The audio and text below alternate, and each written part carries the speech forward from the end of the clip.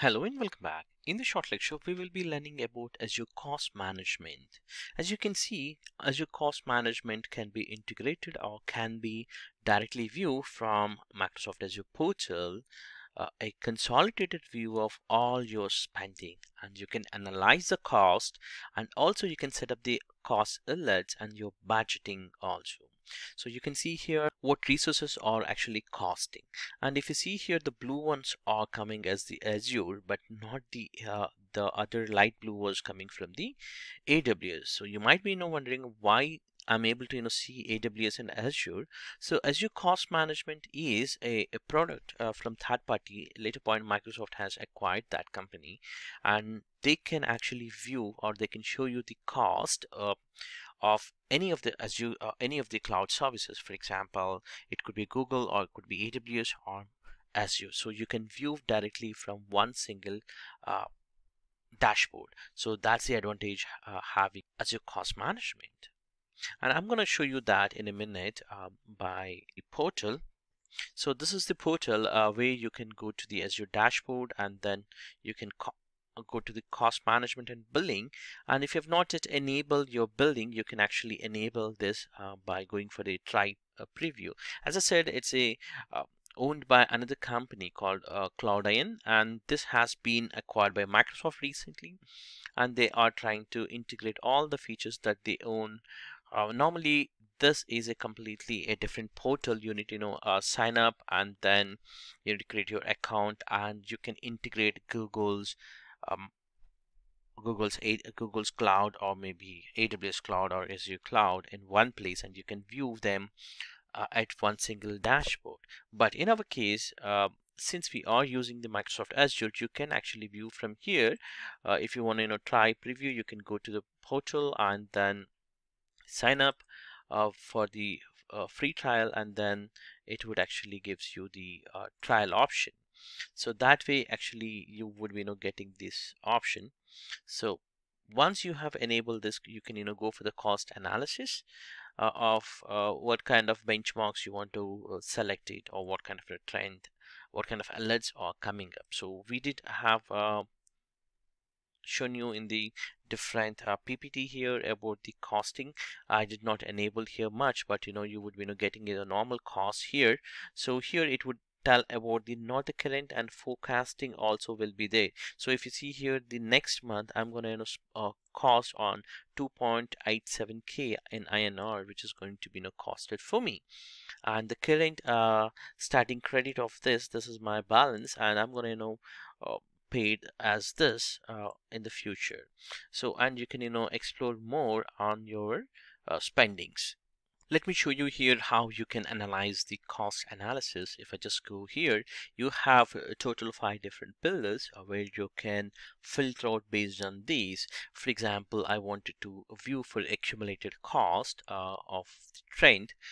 You can get that information in this format, and you see here it's going to actually spending is here currently as in Feb 9th, but it can reach by Feb 29th of this month to this, and I would be ending up charge for 2,435 INR. So that's a forecast of your pricing if the services are currently turned on in this same state. And you can filter here again to just get the more information on specific services also. So let me go back here once again to the cost by resource. So this would gives me the information about the resource by cost.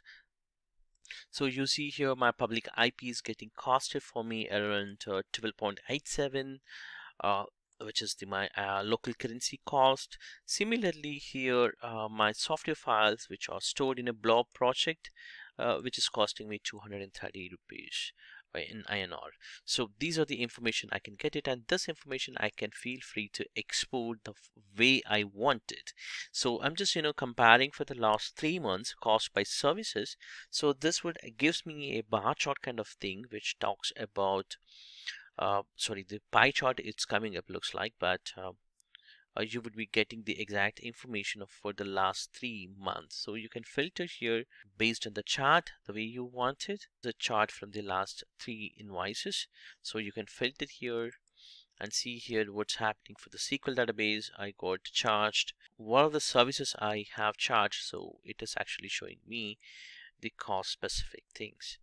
So it is also charging me based on my resource group. So this is for NS specific resource group, and other tutorials which I use within this course are charge me this is the amount. And also I can go for one more view which I can show you here, a daily cost invoice details. So this would talks about monthly invoice cost. You see here my P10 disk has costed, this is a cost. So you get the cost analysis can be done directly from here. So that's the advantage of using the cost management tool.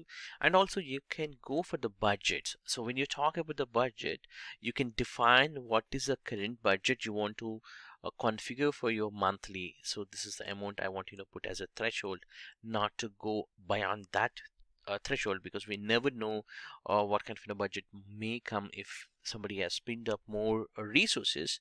So it will actually show you from the last few months, because based on my filters here, you see here in the month of October I spent more, close to $7,000, and I can set up some kind of budget. So the ideal budget would be the 6,000, which should be a good budget because I'm not crossing anywhere if I can average of all these months.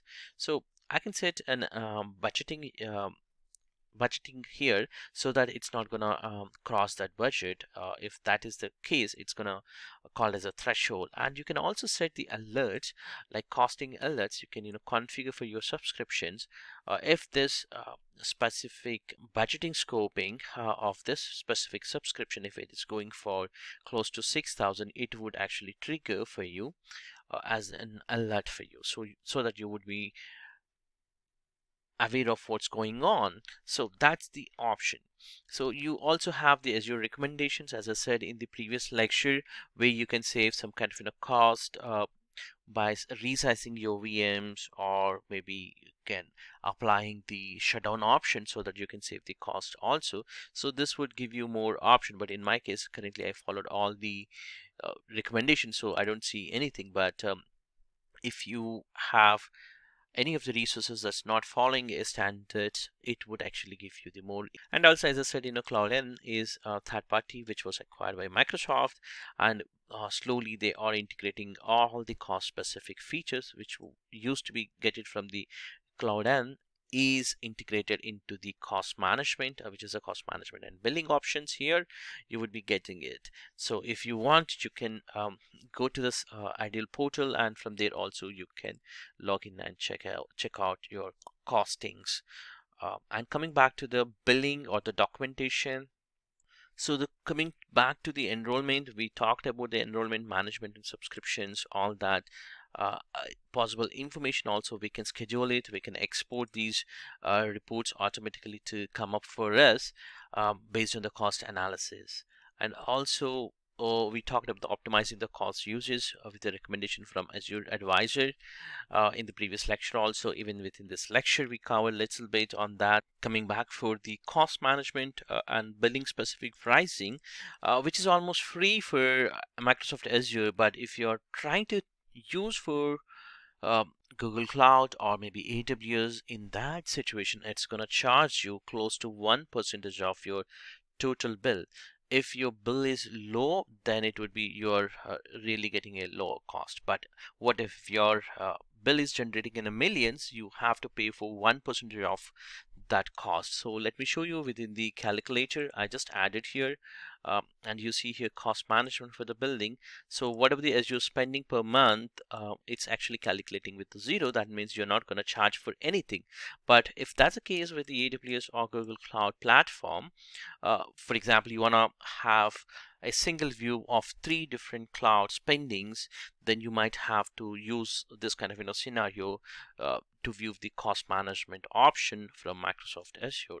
In that situation, you would be ending up paying of 1% of total cost. For example, here whatever the cost it's coming, for that you're going to pay for that cost. So that's how you're going to charge for it. I hope this is useful for you. Thank you for watching this.